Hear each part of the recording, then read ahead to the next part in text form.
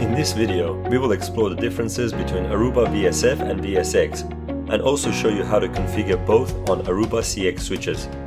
Both VSF and VSX are switch virtualization technologies used to simplify logical network topology and provide redundancy and high availability for your network. This is the setup we are aiming to build by the end of this video.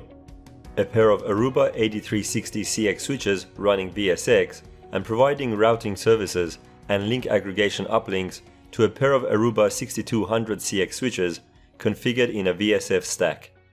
All of the switches are already running the latest firmware version and have been reset to factory default settings. To learn how to connect the console port on an Aruba CX switch and update the firmware, please refer to our Aruba 6100 CX Getting Started video. I'm now going to connect to each switch via a console cable, configure an appropriate hostname, and set a management IP address. I have already connected the out-of-band management interfaces to a dedicated management switch and have configured my laptop to be on the management network. On the right side of the screen, I'm running a continuous ping to the management IPs of all four switches so I can see when they come online. I'm going to console into the first 8360 switch. You can see that it's still in the factory default state. Let's get into the config mode, give it a meaningful hostname, and configure the management interface IP address.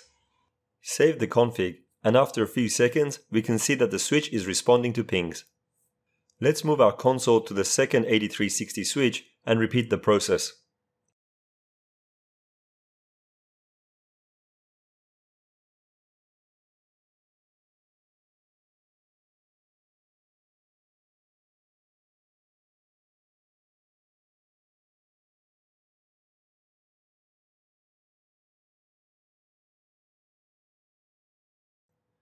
And we do the same with the two 6200 switches.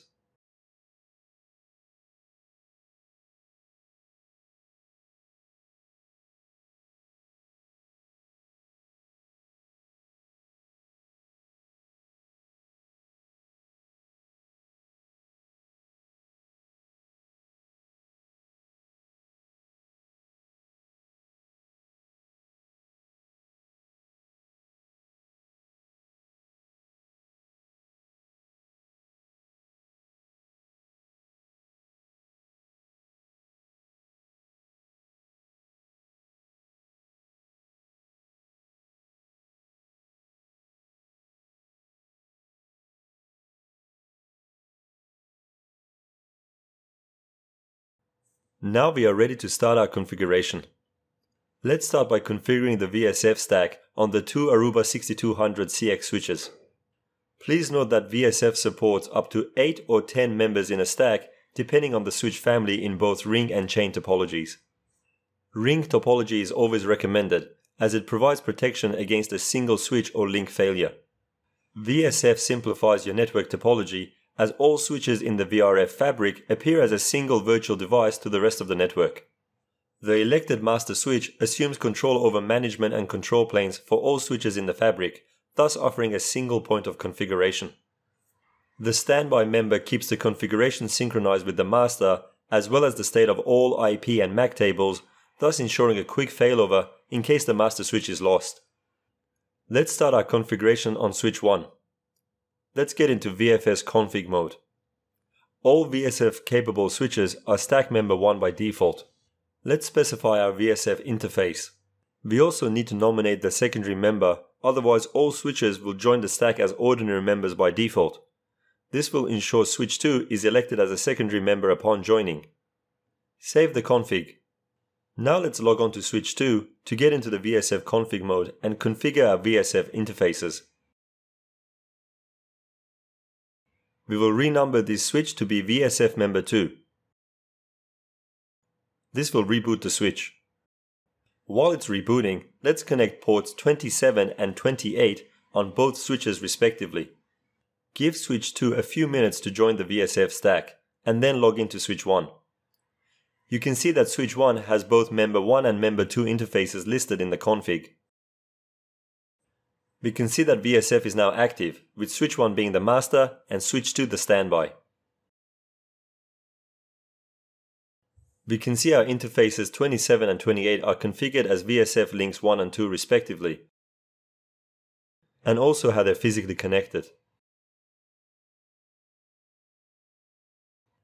To avoid a split brain situation, we can configure split stack protection. This feature requires all management interfaces to be connected to the same layer 2 network. In case the VSF links are disconnected, switch members can communicate to each other through the management interface, thus avoiding the split brain scenario. The stack segment containing the master will remain active, and the remaining segment will shut down all of its interfaces except for VSF links and wait for the link to be restored. Let's disconnect both VSF links and see what happens. Here we can see the VSF status on the master switch, as well as the status on the standby switch.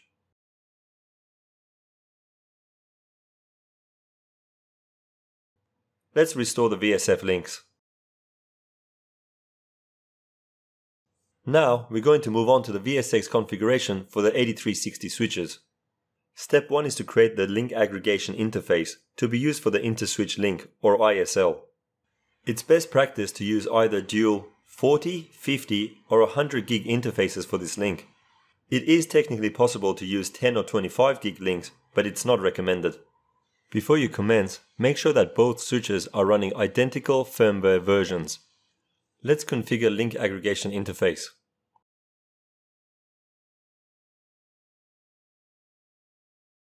Let's call it ISL link. Make it a trunk port and allow all VLANs.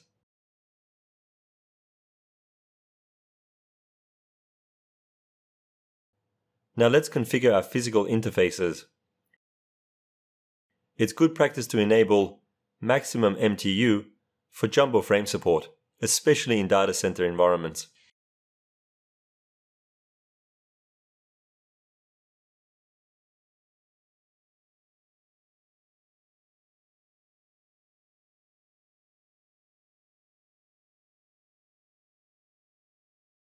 Let's configure the second interface and save config, and then the corresponding interfaces on the second switch.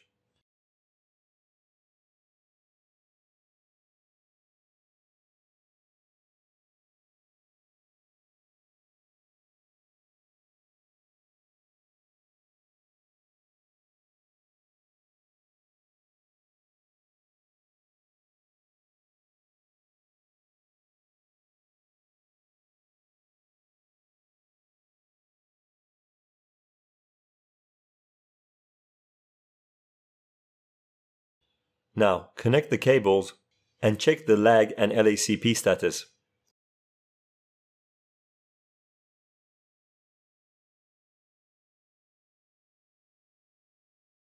Make sure both interfaces are in sync and collecting and distributing.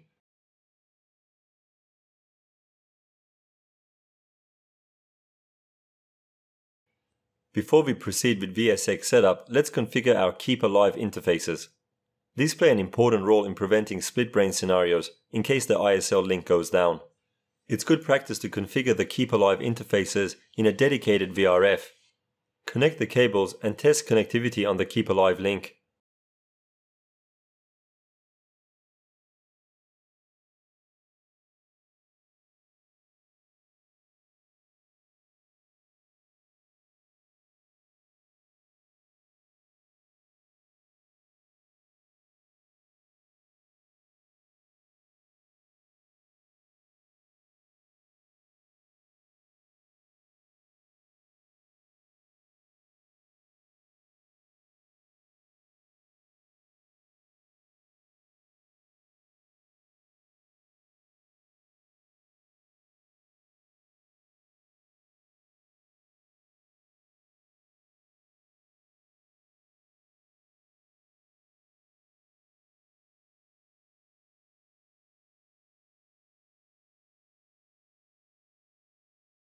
Before we move on, please note VSX System MAC will be set to the default hardware System MAC unless specifically configured.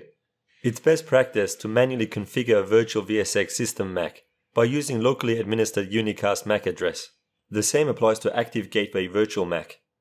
This makes it easier to replace the primary VSX switch in the future with no impact on the configuration settings.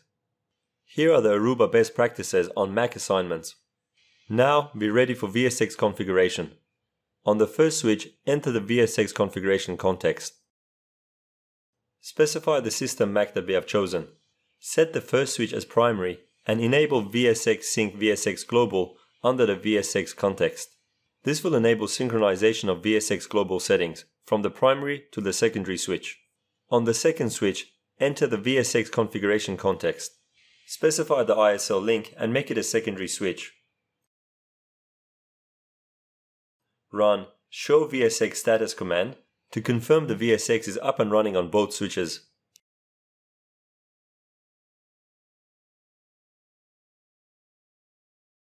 Note that we haven't specified the system MAC or VSX sync command on the secondary switch. These settings will be synchronized from the primary switch as we have enabled VSX context synchronization, which we can confirm by comparing the VSX configuration across both switches. Running Show Run VSX Sync command will show you which configuration settings have been synchronized. We can see that the VSX cluster is active and in sync, but we haven't configured the Keep Alive feature to protect against the split brain. Let's go into VSX config mode on both switches and configure the Keep Alive peer settings.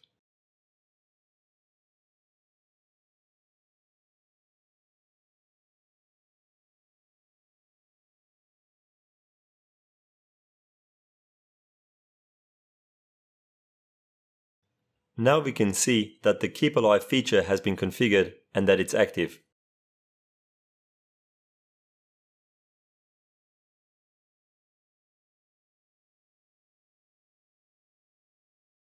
By default, VSX configuration sync is enabled.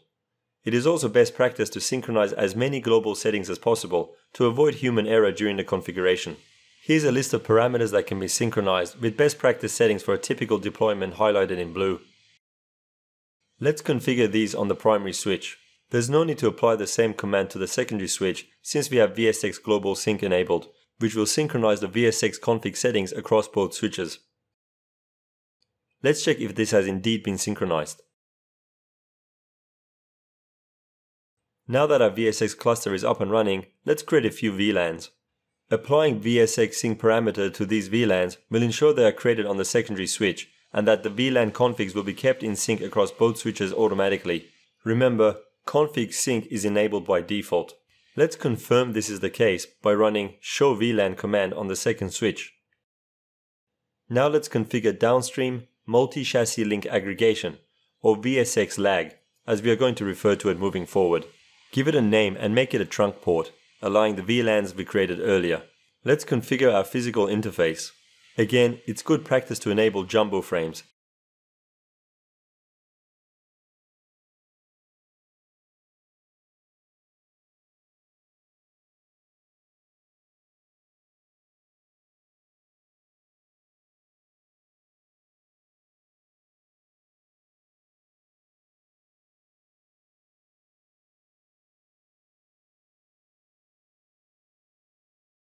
And let's replicate the config on switch 2.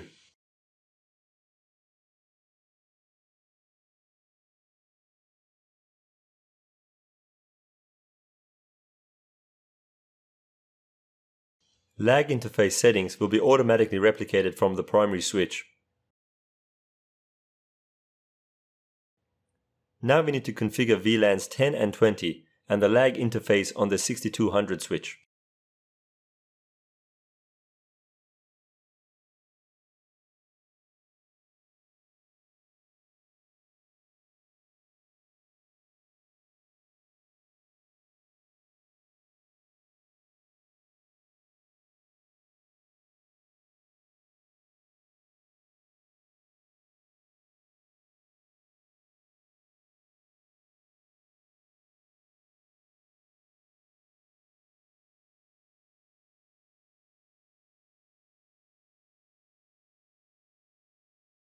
Let's also configure port 1 on the first 6200, called 6200-1, as an access port on VLAN 10. This is where I'm going to connect my laptop. Let's connect the cables and go back to our 8360 switches. Show LACP interfaces multi-chassis command is very useful in ensuring the lag is operating across all the links, as it will give you LACP status details across all switches participating in this particular link aggregation group. Now we are going to configure layer 3 interfaces for VLANs 10 and 20 so we can provide routing services to our downstream devices. Create the Switch Virtual Interface, or SVI, for VLAN 10. Enable Active Gateway Sync.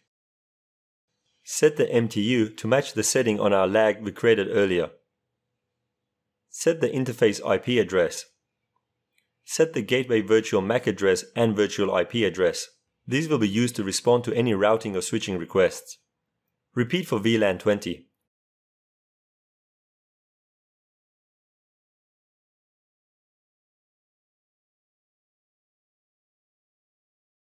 On the secondary switch, we just need to create the SVIs, set the MTU, and then set the local IP address. All other settings will be synchronized.